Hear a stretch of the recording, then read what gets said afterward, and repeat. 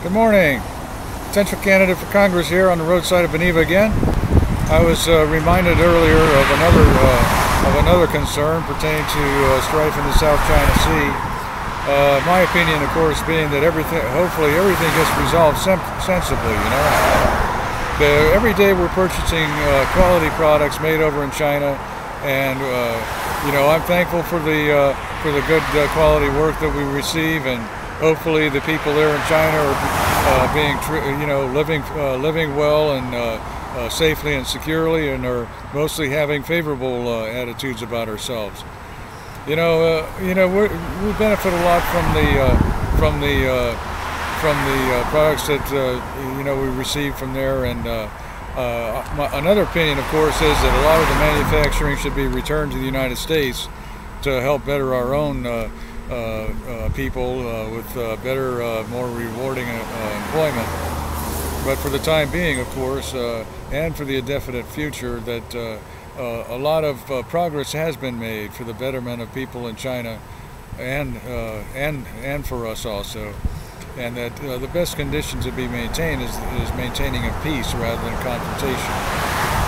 We know that there is an argument proffered by the government in China, whether the argument originates from them or not, seeking to claim sovereignty over the entire South China Sea region.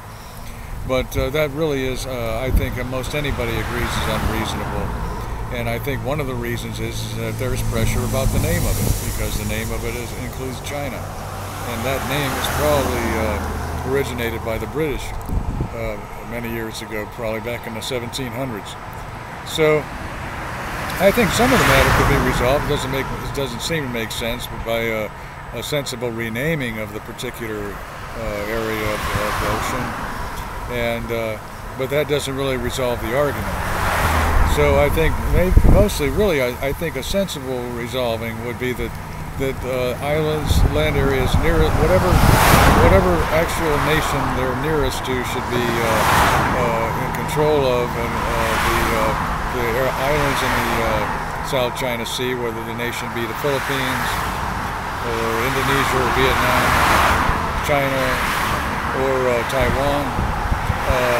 That there should just be a reasonable agreement about it, and that the Chinese, of course, should be totally and completely respected about their territorial integrity all along their coastline, and the islands nearest to themselves, and guaranteed through international law, along with everyone else, to have free passage through all of the open waterway, or all of the open ocean areas.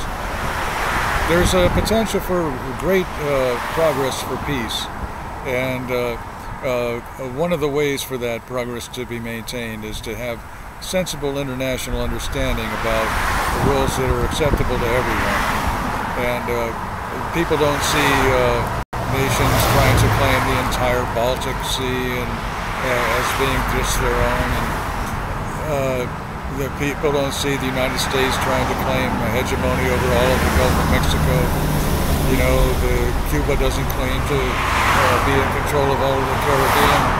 And so I think the good people over in the Republic of China should also agree to maintain what they have, and the islands that they have sought control over, that they should mostly have, but that the area of the wide open ocean should be internationally recognized for transit.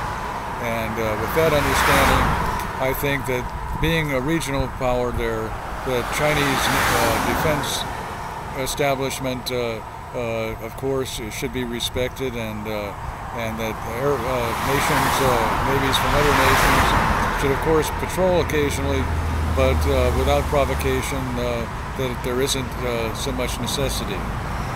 And of course, the concern for the people of Taiwan continues. The understanding we have is that they prefer having their independence, while also having various good relationship with the People's Republic of China, that including educational exchange, employment exchange, people getting along with each other peacefully. So the confrontational positions pertaining to military and sovereignty should hopefully be resolved peacefully. the vast territory of the People's Republic of China is certainly sufficient for themselves, and they should be partly proud that a people so similar to themselves, of same origin, prosper in a somewhat different, with a somewhat different culture of their own, but of the same origin.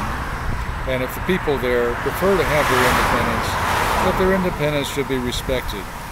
And that pertaining to Taiwan, of course, there shouldn't be any provocation from Taiwan regarding the People's Republic either. So hopefully the future is going to be better secure, and with a better focus for a lasting peace and understanding peace.